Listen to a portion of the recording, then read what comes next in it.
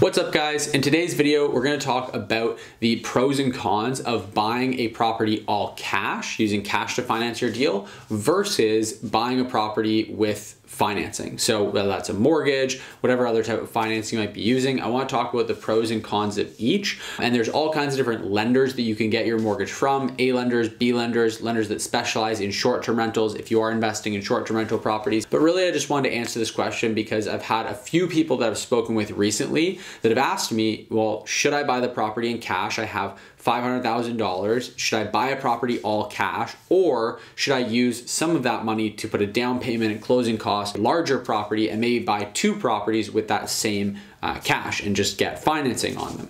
And so I want to share my insights on what the pros and cons of each are. Ultimately, there is no right and wrong answer to whether or not you should buy cash or use a mortgage. It comes down to the situation. It comes down to the unique investor and what your goals are.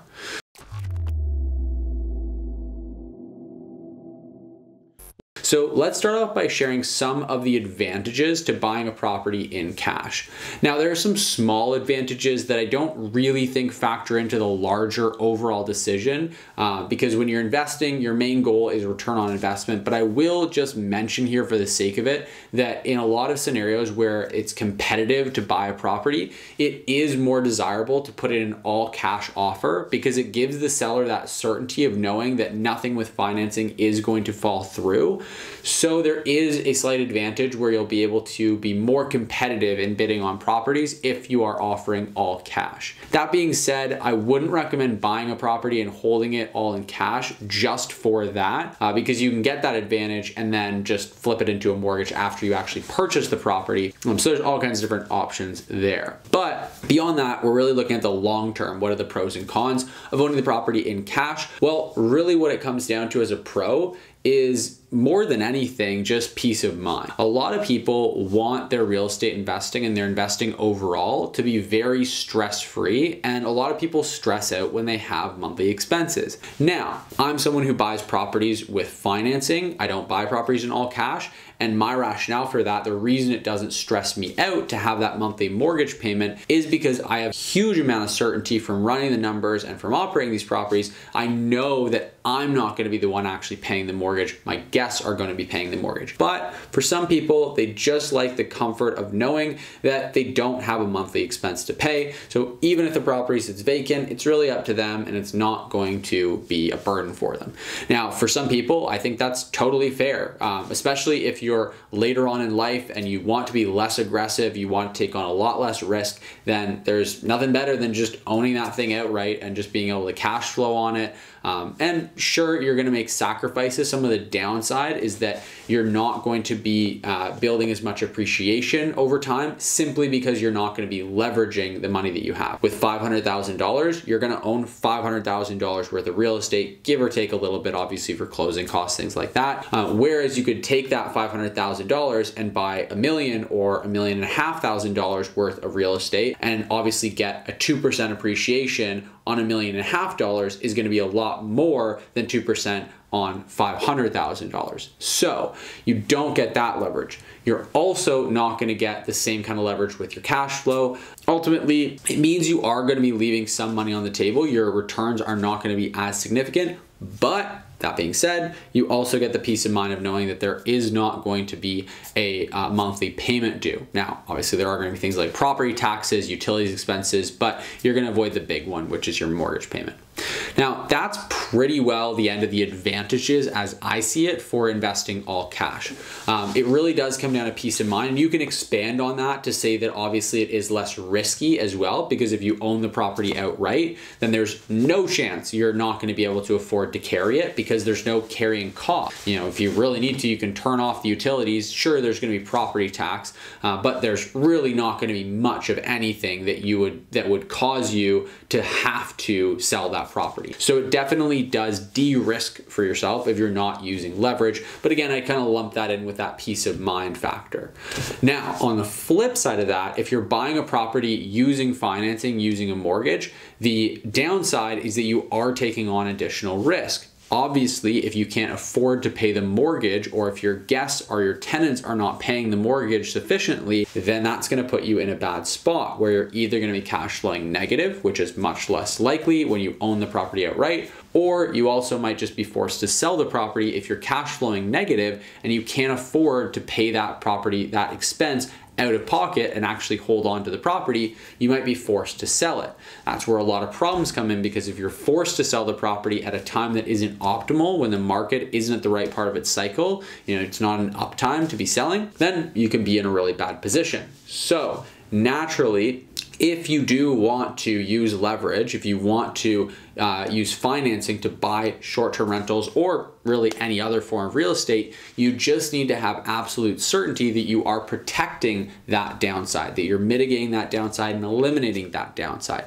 Now, how do you do that? You do that by investing in assets that have significant cash flow that's going to be more than enough, even in a worst case scenario, to cover the carrying costs of that property. That's why anytime I analyze a property that I'm looking to invest in, the number I'm most concerned about is the worst case scenario number. Sure, it's all great to be looking at how much money I could make if things go well or if things go exceptionally well, but really what I'm more concerned about is what is the downside. And I want to make sure that on any deal I'm investing in, no matter how lucrative the upside is, that in a worst case scenario, I'm still going to be cash flowing at least neutral. In a worst case scenario, never going to be cash flowing negative, because if I cash flow negative, it could obviously lead to me being forced to sell that property. So that's obviously the downside, is that there is more risk, but you can mitigate that risk and eliminate that risk if you invest intelligently and you do proper due diligence. So what about the upsides? What are the advantages that make it worthwhile to even take on and entertain taking on that risk in the first place? Well, for starters, leverage. Right? It just goes without saying that having leverage has that advantage of you get more with the same amount of money. So instead of using that $500,000 to buy a $500,000 home, you use that $500,000 to buy a $1.5 million home or a $2 million home. So you can just get access to a whole bunch more real estate with that same initial amount of money, that same initial investment. Now, what does that mean for you? It means that you're going to be able to, in a lot of cases, earn better cash flow, because obviously a $2 million property is going to bring in more income than a $500,000 property. Now, that being said, you're also going to have more expenses paying the mortgage on a $2 million property, paying the utilities on a $2 million property than you will on not paying a mortgage and paying smaller utilities on a $500,000 property. But in most cases, you will see more significant cash flow by using leverage. And then the other element is that you're also then going to be earning, an extra form of ROI in the form of principal pay down.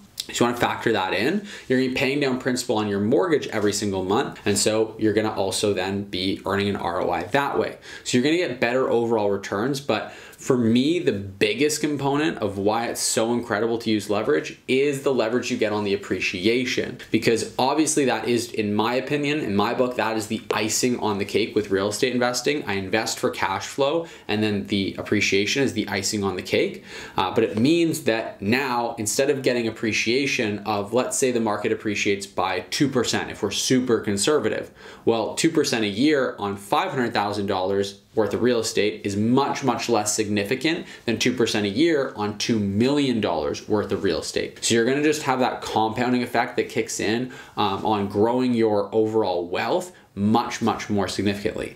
Now, the other really big advantage that I'd be remiss if I didn't mention it is the ability to start much sooner. If you're waiting to buy cash, it means that you're gonna need to wait a lot longer to buy a really good, solid asset. Versus if you're willing to use leverage and you're okay with it, you can do the due diligence to make sure that it's not overly risky and that you're buying the right property that does make sense.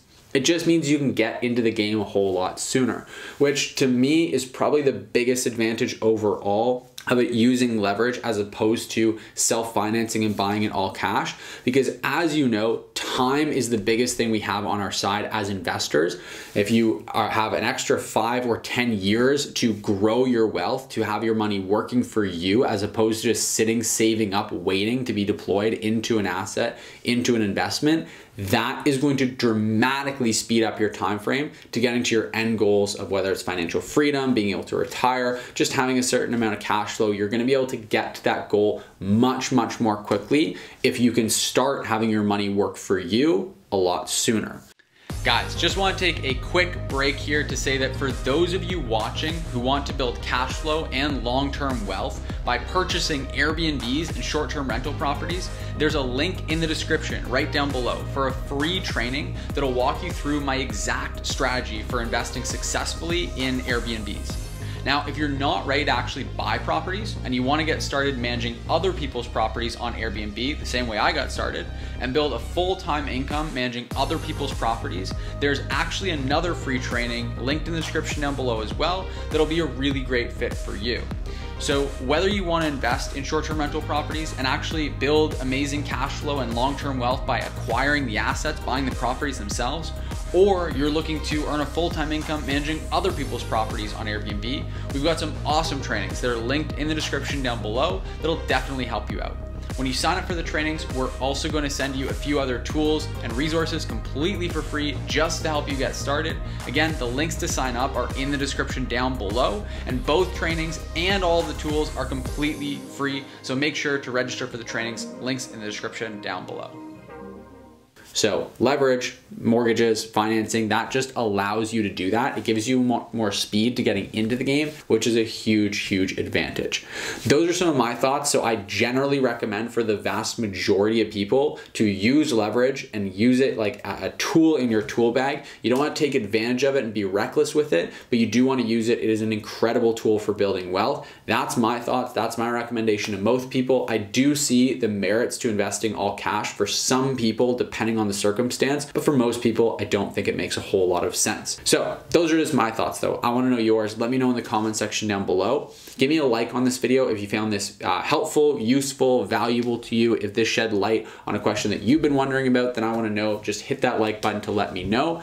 And last but not least, make sure you subscribe and check out the links in the description down below for our free trainings so you can stay up to date with everything else we're up to. Thanks so much for watching, and I'll see you in the next video.